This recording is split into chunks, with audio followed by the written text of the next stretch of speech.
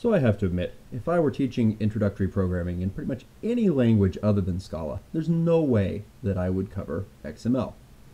But it just so happens that XML is nicely integrated into the Scala language, at least at the time that I'm recording this. There is some discussion of taking it out and replacing it with kind of less integrated support, but right now it's actually embedded in as a language feature, and we can show this by running the Scala REPL and typing some XML in.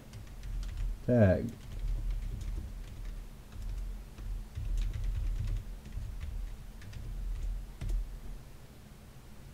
And that works. Okay, this actually gets parsed out as a scala.xml.element.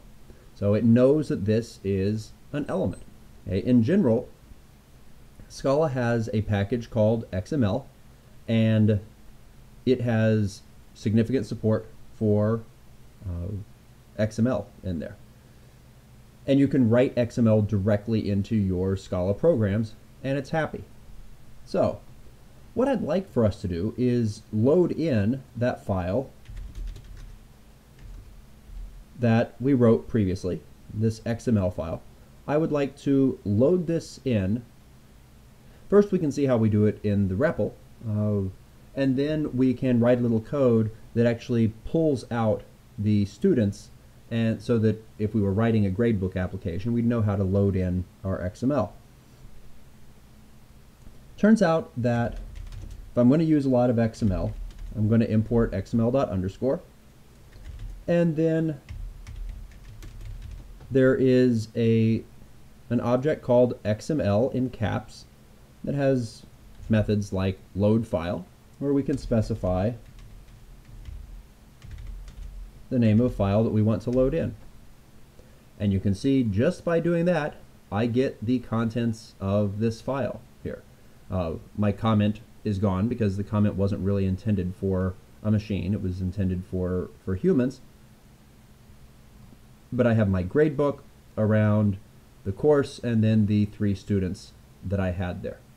Okay, so that gives us the whole thing. This is now stored in res1. How do I get things out of there? Well, it turns out that you can do searching inside of XML. They defined operators using a single backslash and a double backslash. These are actually modeled after a library called XPath, which is a standard XML library. In XPath, you use / and double /. The thing is that double / in Scala means a comment, so they went with the backslash for defining these operators. The single backslash looks inside of whatever element or node you have. It looks one level down and it tries to find things. And the second argument that you give it is either the name of an element or an attribute. We'll see attributes in just a second. So when I do res1/student, it pulls out the 3 students, and you'll see it has this type called node sequence here, and it is a sequence, so it's much like a list or an array. And in fact, most of the methods that you're used to for lists and array will work on node sequence, except this sequence happens to have XML nodes inside of it, one for each of the 3 students that we have inside of our file. If I had wanted to get the course name, I could do that, and then I would get a node sequence which has one element that is the course name. What if I wanted to get, say, quiz grades? Now, in reality, I'd probably want to get a student and then get their quiz grades, but it's worth illustrating.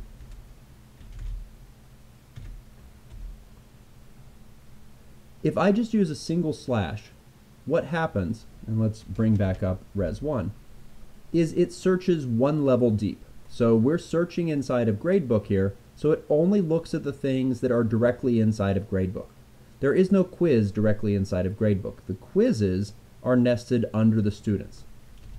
This is where the double backslash can be useful. Now you do have to be careful with it, but by doing this, it will search deeper inside of things, and it actually comes back with our 9 different quiz grades that we have.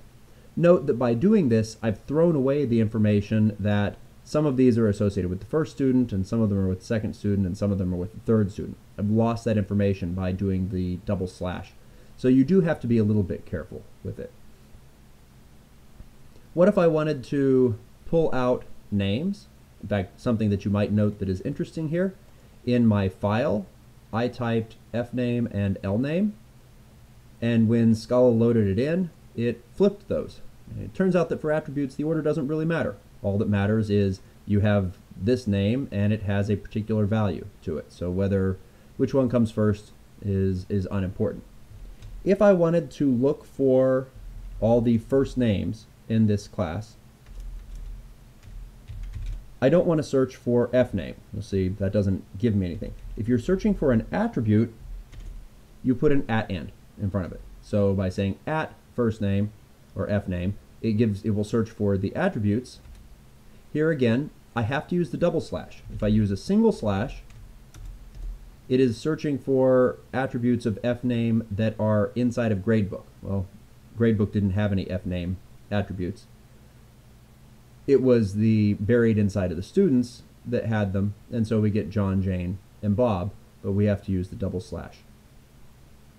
Most of the time you'll actually want to use the single slash, but you need to understand the distinction between them. Okay, so that is a brief introduction to the parsing. Let's start writing on a little program that uses this. So I'm going to read in the XML data. I'm going to give it a name. And then what I want to do is I want to convert each of these students here from an XML type student. So perhaps let's go ahead and let's get the course name first. Course name, because this is easy to do, relatively speaking.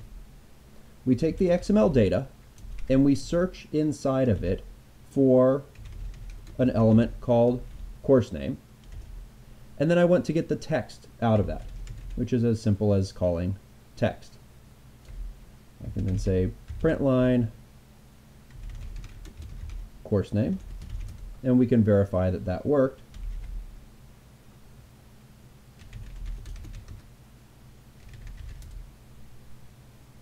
There you go, CS1. Okay, so we're able to run this, and this is loading in, and we're able to search for stuff inside of it. But I'd actually like to get the 3 students out as well. Now, in order for that to work nicely, it helps if I have a case class for a student. And what information do we need to have in the student? Well, all the types of things that we had inside of here. So I want their first name as a string. I want their last name as a string. I want their quizzes, which will be a, let's go make it a list of int. I want assignments, which is also a list of int. And tests, which is a list of int. Okay, so that defines our case class. We'll come back in the next video and we will actually load in from this XML data, store it into case classes, and perhaps build an array of student to hold our different values that are coming out of the file.